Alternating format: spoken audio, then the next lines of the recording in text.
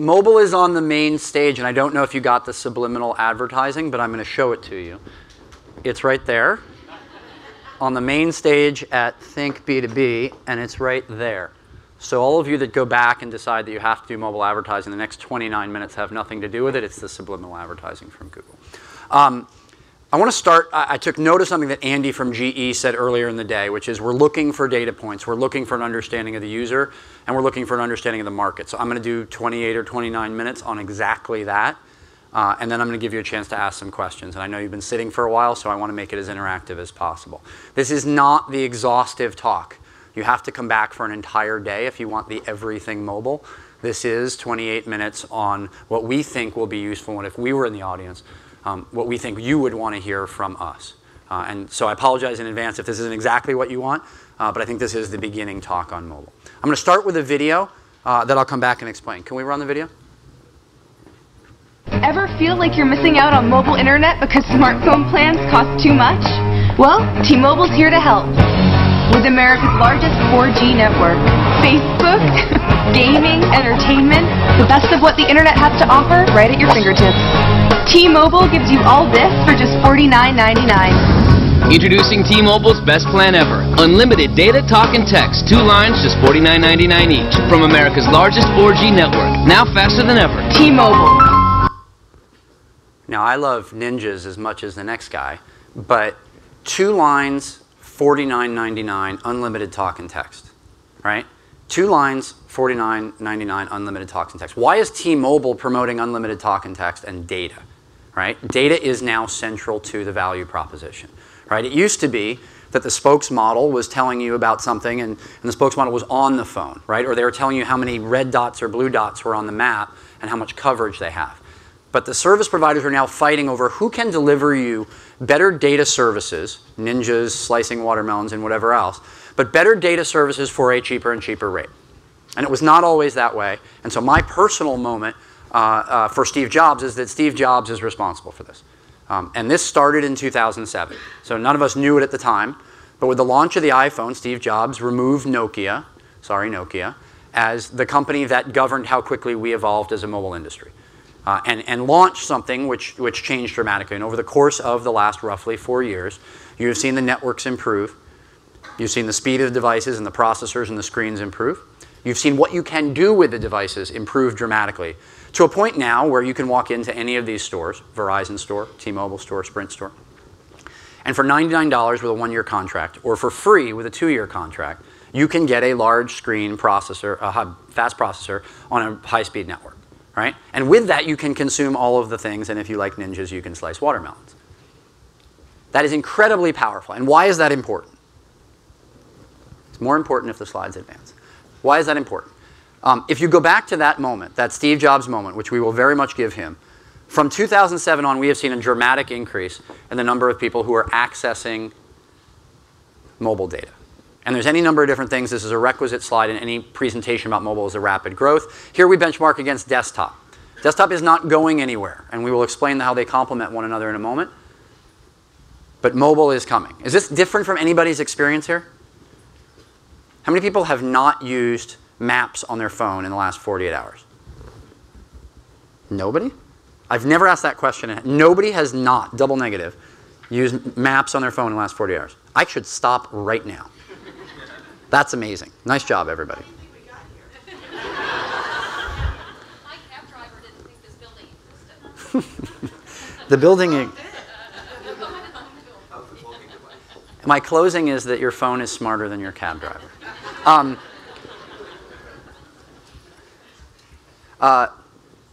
This almost becomes sort of second nature to us, but by the end of the year, there's 310 or thereabouts million Americans.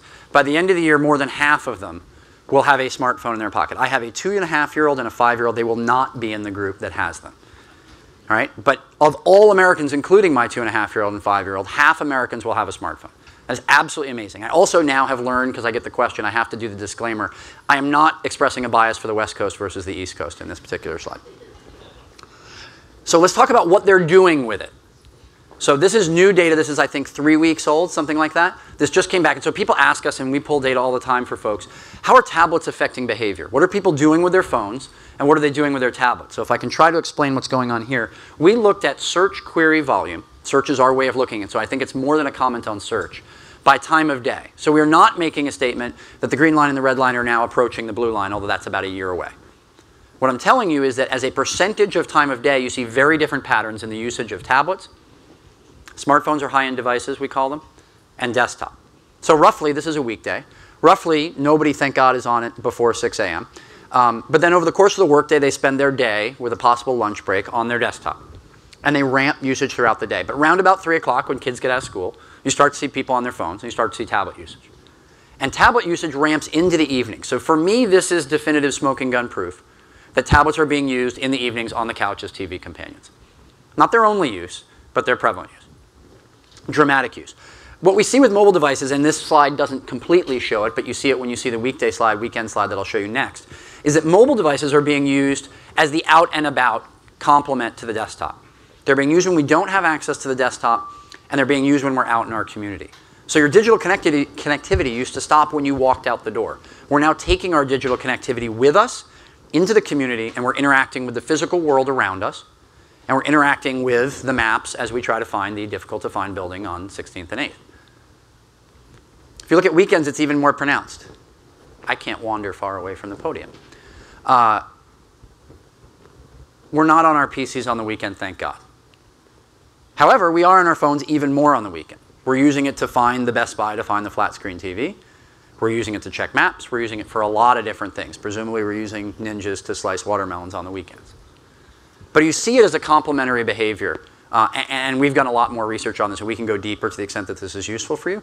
But smartphones have become a complement to the desktop.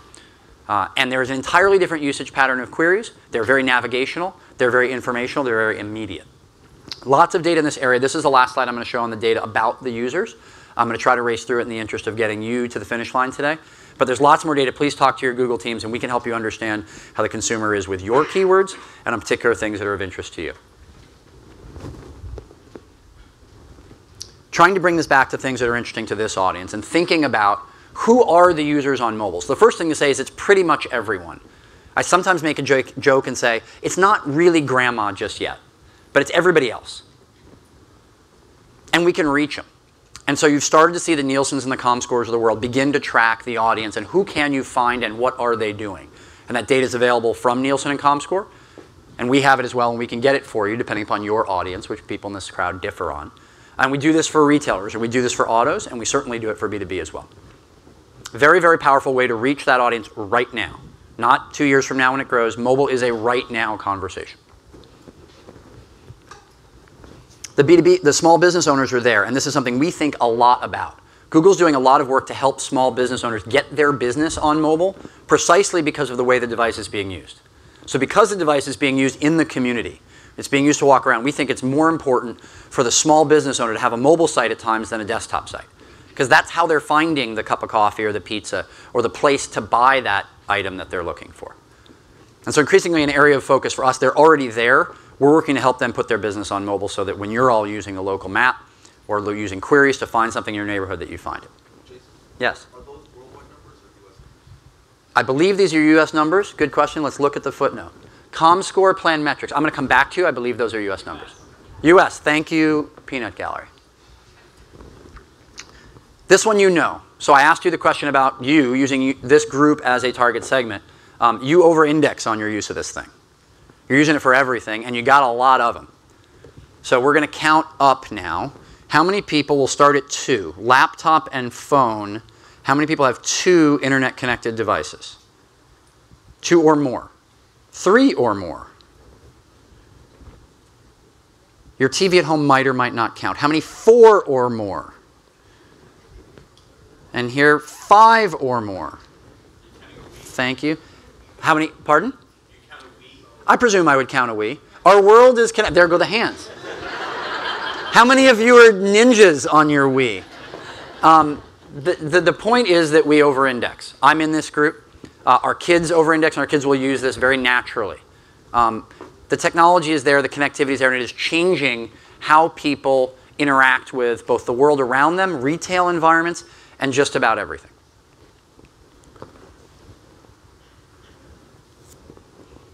This is probably the big message that wakes people up. This is incremental queries, and we can do this for any set of keywords. We can do it for the keywords you buy.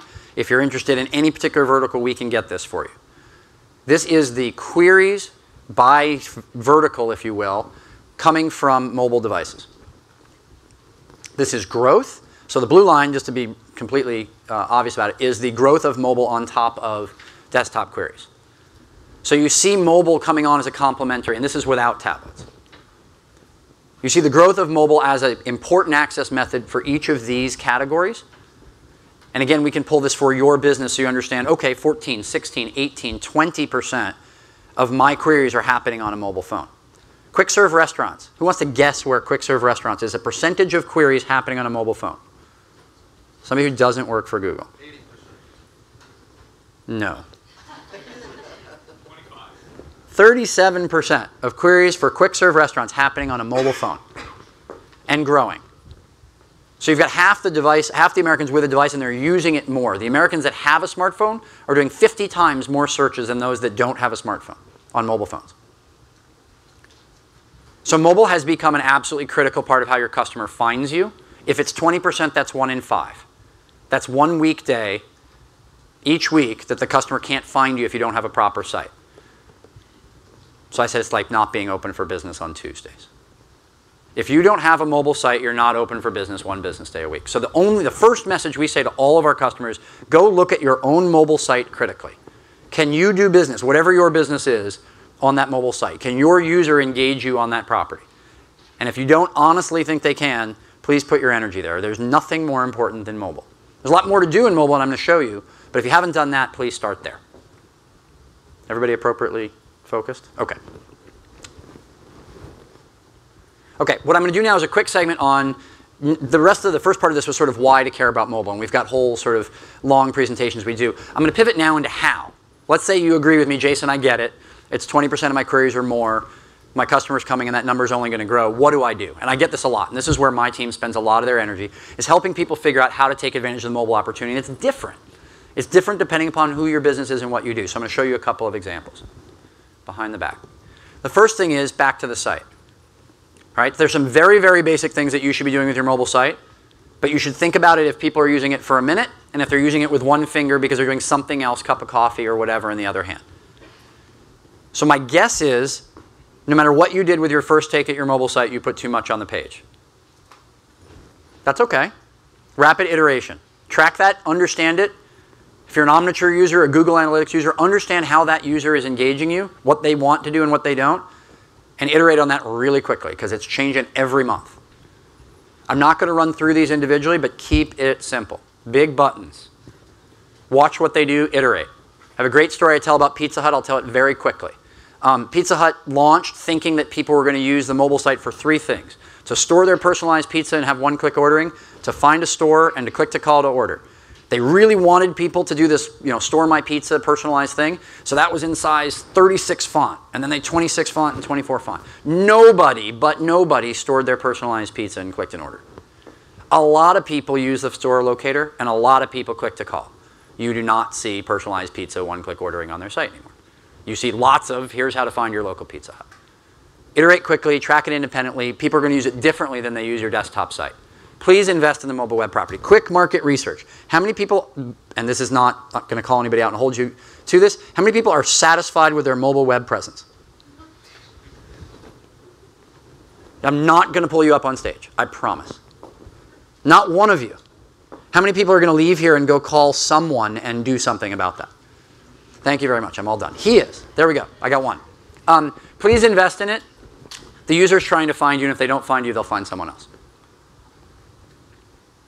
A specific example that we thought called out from the category of somebody who kept it simple, kind of took a new take. So this notion here of you self-identifying who you are and then customizing the experience was something I hadn't seen before. Segmenting their audience and trying to understand what people are doing. This is mostly a learning exercise for Sybase. 3 specific things on how to reach and what to do with the consumer on the mobile data world, web and apps. All right? 3 big things that you can do. The first is engage them when they're browsing, drive awareness. The second is find the people that are looking for you. And the last is build brand. And mobile is exceptionally good at all of these. And I'm going to give you 3 quick examples in the name of keeping this moving. So the first is find people while they're browsing and engage them. So this is an awareness-driven thing, and I'll give you some data in a minute. Very, very basic example from Cisco, where Cisco used sight, sound, motion. They use video. I'm not supposed to wander off the edge of the stage because you get feedback, but we'll see how far I can go. So what you see at the bottom is you see 3 buttons, right? Go to the site and some shopping-oriented things and something to download. This is very basic interactivity using video assets that they already had. I recommend 30s or less. Do not make something longer than 30 seconds. But people will consume video and love consuming video on a mobile phone. Very, very basic campaign, driven from a banner or from an interstitial as you start an app in this particular case, and some very, very basic branding results. So we run brand studies whenever we possibly can. I would say the vast majority of our branding campaigns have them, and the vast majority of our campaigns, I can think of only a couple in 5 years of doing this that did not move the needle like this. People are engaging with mobile content, and we'll show you an example of what it looks like in a minute. They're engaging with it. The touch screen helps. This device is incredibly personal, and in many cases, they're sharing that. So they didn't do it. Let's see if I can go back.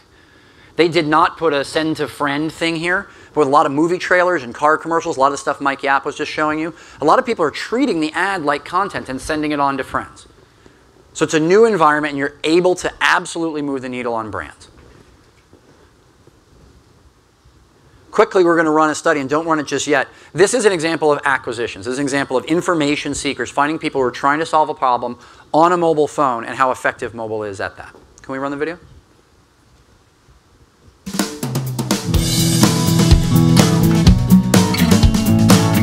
Box offers a simple, scalable, and secure content sharing platform. We started as more of a consumer file sharing company. Now we've really moved into the enterprise. And so one of the challenges is making sure the product is simple and secure, even as we grow into companies as large as several 100,000 users, which we're starting to. Mobile ads are pretty crucial, considering that everything's increasingly becoming mobile. We need additional ways to reach people where they are. One of the biggest things that Google Mobile Ads has really helped us is to sort of quickly make that information awareness campaign available right away. We implemented the mobile ads about 6 months ago, and at this point we're seeing about 30% of our overall Google conversions coming from mobile, which is pretty incredible. Mobile search helps because I'm finding increasingly business users are using mobile devices to search for solutions. It's not just for games and music, and I need to make sure that Box is there when they're looking for something. We want to make sure that all our content is available on all devices. One of the biggest things that we have to do with mobile is to make sure that... Sorry for cutting it off. Again, very conscious of time with this group. But I think you see mobile being effective as an acquisition vehicle, especially when you have a targeted set of search queries that clearly are growing in volume dramatically. So 30% of Box's acquisitions happening on a mobile phone. That's form fill, that's click to call. We can share with you best practices on where to send your traffic. It relates to the earlier conversation about your site. I'm not going to go deep on that today, but if you're thinking acquisitions, please come ask us for help. The last category I had was sort of deep branding. I want to give an example here from the consumer world of something that Reebok with Kara did to take advantage of multi-platform. Multi-platform is another message that we're talking to people about a lot because we're showing that the two are better together, which is a term we're trying to trademark, but it turns out people have used that before. Reebok, again, Kara for Reebok, ran this campaign across multiple properties, and we're going to show you some different elements of the campaign. So it was mobile, it was tablet, and it was also desktop. So this is something that they benchmarked against historical campaigns that they had run just on the desktop. Here they ran on YouTube with a masthead, which allowed them to place some cookies and do some remarketing. And the remarketing happened on mobile as well as on the desktop. So a lot of really effective marketing techniques, and on top of that, they leverage rich media on tablets as well. So in the example here, what you see is you see a video box with using some of their existing assets with some interactivity around it that allows you to do some really, really compelling things on a touchscreen device that gets the user engaged. And again, you see all the brand metrics that we talked about earlier. So the results from this, I'm out of range,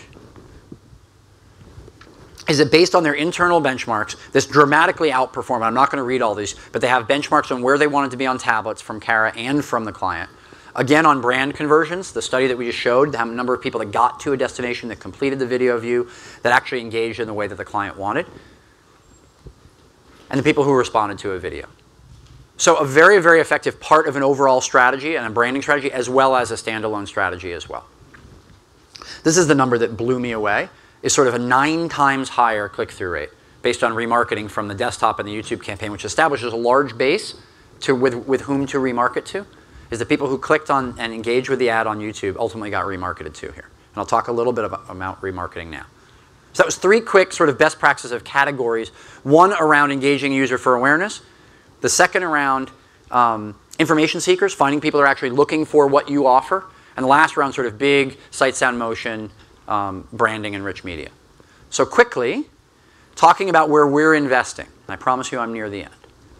4 areas that we think are critical to mobile fulfilling, because mobile has the scale, mobile has the ability to deliver that engagement that we've talked about, but things that we're investing in very heavily. I spoke about remarketing already. Remarketing and finding that user and engaging that user in the moment is a very, very powerful tool that has not existed in mobile, and it's something that will become at scale in 2012.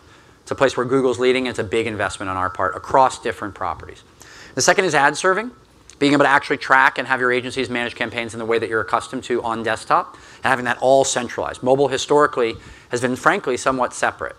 And so as a result, what we've worked really hard to do is leverage DFA and allow people to be able to, sorry, people know what DFA is? Leverage double-click ad serving and allow people to track and manage campaigns centrally, and also to track all the way through after the click to whatever it is the result that you're looking for. So mobile becomes much more manageable and quantifiable from the beginning.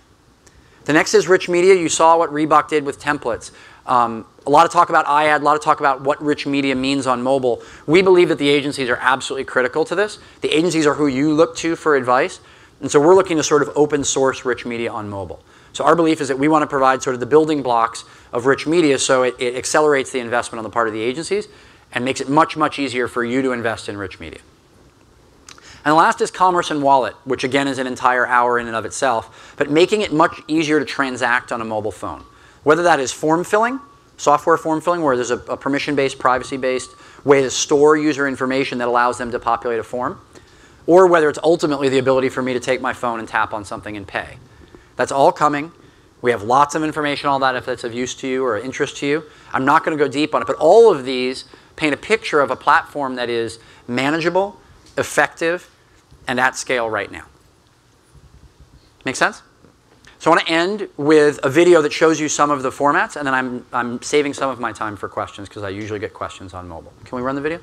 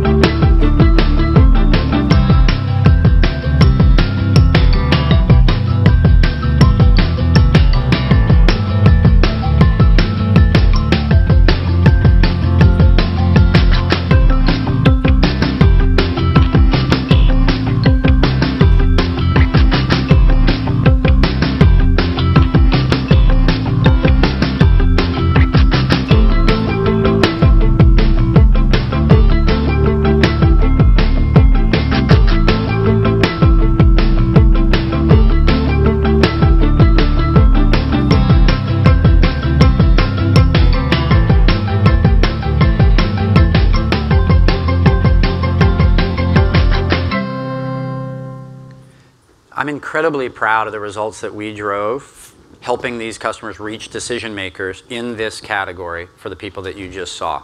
You see it across search, which was not in that video, and you see it across all of these display formats. So I'm a complete geek about mobile. I wanted to share a little bit. I want to actually share something very personal that happened to me this week as by way of closing, and then take some questions if they tell me I have time. So my dad had some surgery this week. He's fine, but he had surgery very near his brain. And he had a couple of small complications associated with this, and we ended up back in the hospital. And the doctor who had done the surgery on him was in Washington, D.C. And they did a CAT scan on my dad. I was standing in the hospital, very stressed out. They did a CAT scan on my dad, and 10 minutes later the phone rang. And it was the doctor in Washington, D.C. who was looking at the CAT scan results on his phone. This is not ninjas killing watermelons. This is doctors using this as part of their everyday life. So it's a personal example. My dad is fine. But this is something that's going to be a part of every single thing that we do. It's the device we all have on us all of the time. I hope it was okay that I shared a personal example. It illustrates for me why I think that mobile is changing everything. Thank you.